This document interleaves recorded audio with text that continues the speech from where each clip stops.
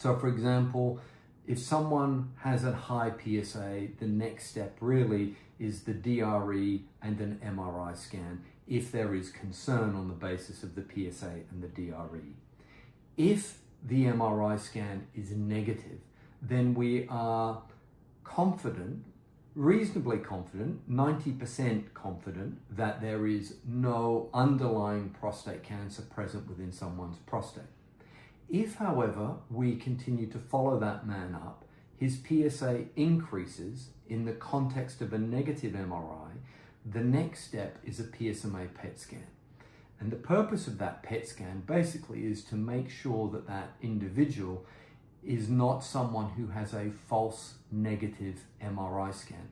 So the probability that someone can still have cancer despite a normal MRI scan is around 10%.